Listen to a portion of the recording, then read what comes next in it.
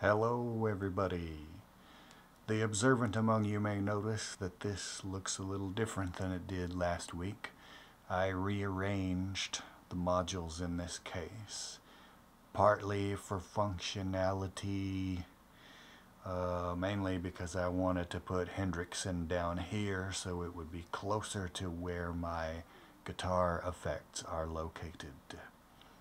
And since Hendrickson is 5 HP, I had to move the Pico mult down, and that's 3 HP, because when you move an odd size module to a different row, you have to move another odd sized module, so then the HP comes out even and all of your other modules will fit correctly. And then some of this rearranging was for strictly structural reasons. It was kind of like solving a puzzle, which modules will fit next to which other modules. Because like the M669, they cheated a little bit, and the pots here at the edge stick out just a hair's breadth out past the edge of the panel. Most modules are actually slightly narrower than the panel, but some of them, particularly like the 2 HP ones, they completely fill that 2 HP, so a module that sticks out you can't put next to one of these. Also, a module that goes back really deep you might not be able to put next to a module where the power cable juts out to the side, and they just won't go. So there was a lot of figuring and rearranging, and I said some bad words during that process, but I finally got it all put together. And what really prompted the rearrange was this. I got a new module because there were 2 modules in the rack that I just kind of wasn't using. One of them was Bastel Propust, a passive filter array, and I don't know, there was significant signal drop involved in using it, and I just felt like most of the time it sat there taking up space and I didn't use it much. Also, I took out the old Synthrotech delay because I bought it used and it didn't work right, and I never really felt like troubleshooting it was a little more involved than my electronics skills are capable of handling. And to make it work right, I built this. So in order to use the delay as a proper regenerating delay, I have to connect this doodad to it. And since I got the Pico DSP, I've hardly used the delay at all. So I took it out. And I may reinstate it if later I get more stuff and decide to expand into another case. I don't know if I'm going to do that or not. But here's what I got. It's the Metabolic Devices 2-Win, which is a window comparator, as opposed to I don't know what you'd call it, a threshold comparator like the ones in the Dynamo and the Tromsø.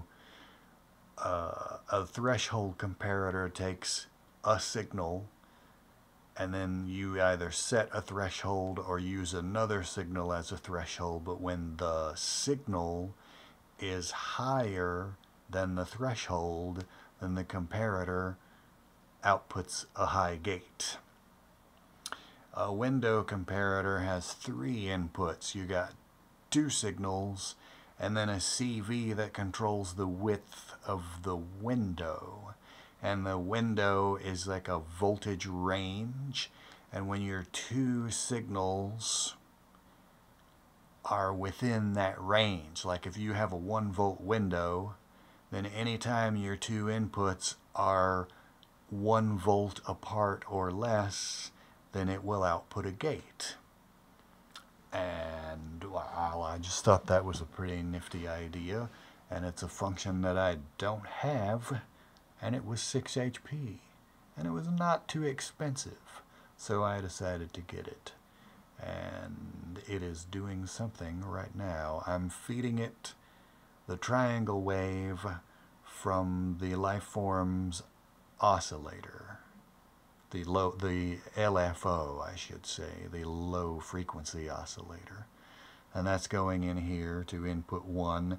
Input 2 is taking the bipolar output from Clep Diaz, and Clep is being clocked to step through its voltages by the square output of that LFO. So this is kind of a CV sequence being clocked by the same LFO frequency as the triangle wave that I'm sending, and then the trigger from that circuit is going to the clock divider, and every second one of them is triggering the T-kick. And that sounds like that. Now the bottom half of 2Win is another window comparator. Input 2 is normal directly to input 2 of the bottom side, but input 1 is normaled and inverted. So you get a slightly different variation if you don't plug anything in. You can use the bottom half separately, but if you don't plug anything in, then you get a different version of this same trigger, and I'm using that to trigger hat directly. And you can hear it kind of wiggling in and out of phase with the other one. And a lot of that is because the second voltage is varying, so the points where that triangle wave overlaps are changing over time. Now on the clock divider, way down here, divided by 64, that's going up here and triggering an event in the pip slope. And what pip slope is doing, it's changing the start position of a sample in the 4MS sampler, and it is chanting thusly.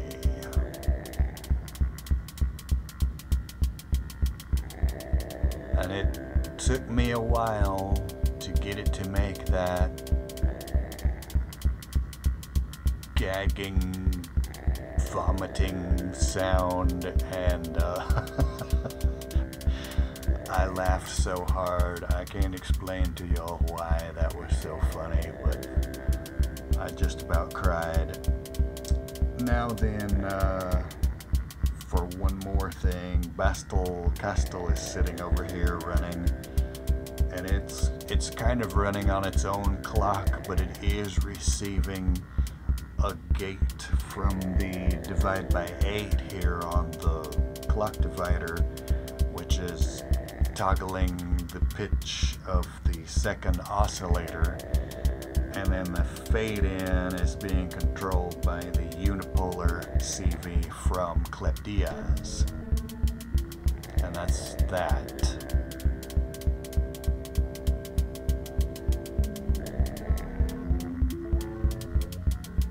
So basically all of the timing in the stuff that you're hearing is all being timed by this one oscillator. Everything else is dependent on it. So if I slow that down, everything slows down. The chanting guy takes forever to choke up, and everything is just moving slow. I can speed it up.